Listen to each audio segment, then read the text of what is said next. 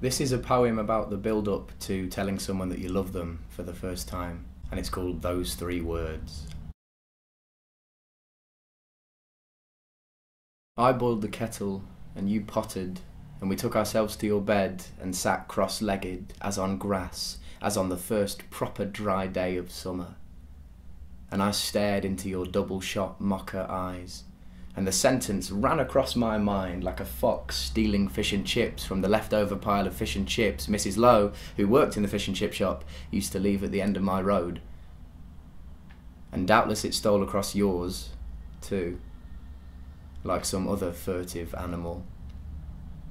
A deer, perhaps, or a squirrel, years ago, when they were still nervous.